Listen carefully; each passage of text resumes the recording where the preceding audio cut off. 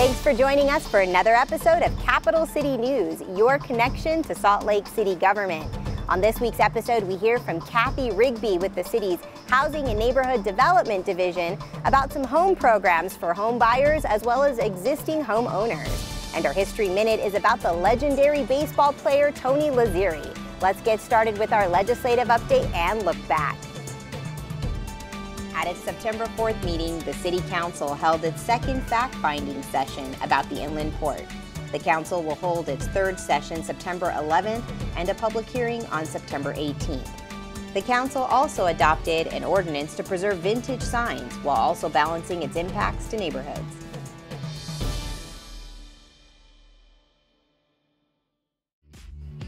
September is Idle-Free Awareness Month, and as an idle-free city, SLC reminds you to turn off your engine while waiting.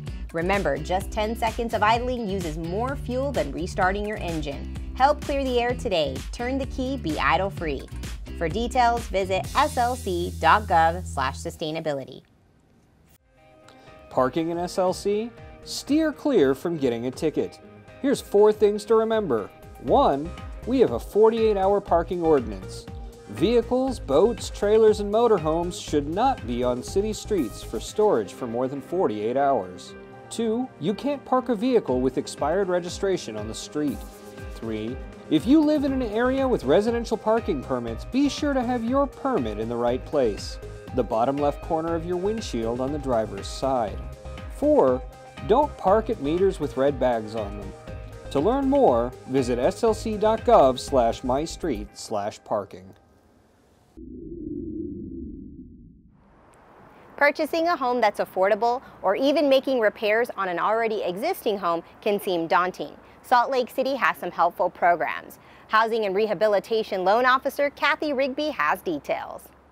Well, I'm Cathie Rigby. I'm the loan officer for Salt Lake City HAND, Housing and Neighborhood Development. So basically what I do is I accept applications for people wanting to participate in one of our home programs. We have several home programs for home buyers and then also programs for existing homeowners that want to do repairs to their homes. Salt Lake City has 4 programs right now that we are wanting folks to know about, so give them an opportunity to live and work in Salt Lake City. And those are, we have an opportunity to buy a home and buy one of the homes that we have in our inventory. They can also find a home in Salt Lake City that they like, that they've qualified for, and we can help them fix those up. They can also buy a home through our Community Land Trust program, and they can buy any home that they see in the Salt Lake City boundaries, and as long as it meets our standards, then they can go ahead and purchase that with our financing. The Community Land Trust program is the city's way of investing in perpetuity into the future. So we own a home in the city and we put that into our land trust and we make that home affordable into the future. And the way that we do that is to allow someone to buy the home at a rate that they can afford, and then we keep the land as part of the city's inventory, and they would lease the land from us. So they own the home and all the improvements, but the land itself belongs to Salt Lake City.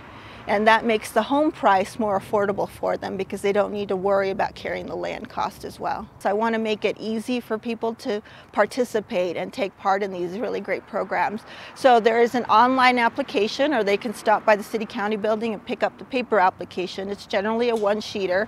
And so they give us their basic information. We also require income information for all of the adults living in the home. So basically pay stubs, profit and loss statements, and then we also require their taxes. If you go online and look at what we offer, it's a really easy 7-step process. So you pick up your application, we submit all your paperwork that's required, you talk to me generally about what we can offer you and how we can help you. You meet with our rehab specialists and they take care of all of the work needed with the contractor. So they're really a go-between and someone to hold their hand while we get the bids and while we get the information we need to repair a home. And then I do all of the paperwork from there and then just notify the homeowner what next steps they need to prepare for, like a closing date and for scheduling of work to be done on the house. So we try to keep it as easy as possible. There's help there along the way, like our rehab specialist who works with the contractors, myself who does all of the paperwork, and make sure that the loan is actually an easy process for them. So for more information about our housing programs, you can visit SLCgov.com. And now we go back in time for our History Minute. Tony Lazzeri was one of the batters on the New York Yankees' infamous Murderers Row alongside Babe Ruth and Lou Gehrig. He joined the Yankees in 1926, and he still holds the American League record for RBIs in a single game, and in that same game was the first player to hit 2 grand slams in one game. His nickname was Push 'em Up Tony, and he got it right here in Salt Lake City, just like his start in baseball. The Italian-American immigrants leading vibrant lives in Salt Lake City were thrilled that Tony Lazzeri was breaking records at the ballpark that would come to be known as Dirks Field for the Salt Lake Bees. They gave him this nickname in a case of missed translation.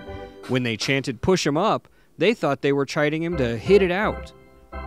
Lazzeri's best season for the Salt Lake Bees came in 1925, where he was on track to break a record for home runs in a single season, and the 1,000 Italian immigrants of the city rallied around him. Lazzeri hit his 60th home run on the road, earning him a record for the Pacific Coast minor leagues that stands today. Then he signed with the New York Yankees, teasing Babe Ruth over this record for years. Many years later, when Babe Ruth was visiting town, he jokingly demanded to see Bonneville Park, where Lazzeri hit all those home runs. When he saw how small it was, he remarked to the reporter, "Well, I'll be doggone. If that guy couldn't hit more than 60 home runs in this cracker box, he better not blow up at me anymore. Wait till I see this push-em-up Tony guy." Tony Lazzeri was posthumously inducted into the Baseball Hall of Fame in Cooperstown in 1991. Thanks for joining us for another episode of Capital City News. Join us next time to stay up to date on all the latest. September in Salt Lake City is filled with community fairs, street festivals, and all kinds of activities. If you want to learn more, visit us on Facebook, Twitter, and Instagram at SLCgov, or you can follow us on Nextdoor. For SLC TV, I'm signing off from Pierpont Avenue.